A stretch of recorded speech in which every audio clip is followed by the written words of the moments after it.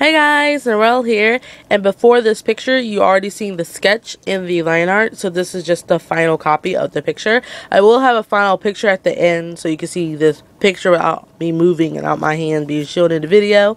So, this character is Molly from Oban Star Racers. This show is really old, so I doubt any of you guys have seen it. But if you have, then I give you kudos, because obviously I'm not the only one who remembers old TV shows. But this TV show is really good. I actually really do recommend this TV show.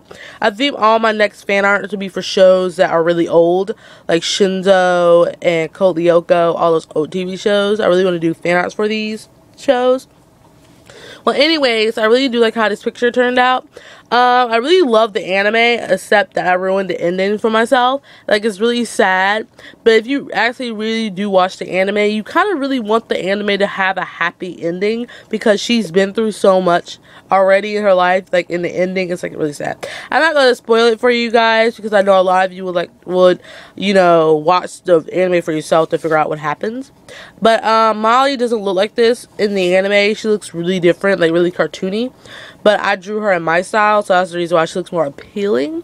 But in the show, she looks like a kid, like a legit kid. But it's an awesome TV show, and I really do recommend you guys to see it. So, yeah, and I finished this picture this morning, actually, because I did most of it last night. Her goggles are done with marker, Crayola marker, if you couldn't tell. And, yeah, that's basically it. And I love her character design. It's really cool. So, that's it for this video, and next will be the picture at the end of this video. And I may have the ending song for this anime playing throughout the video. If it's not, then I couldn't find it, or I didn't have time to download it. So, see you later, you guys.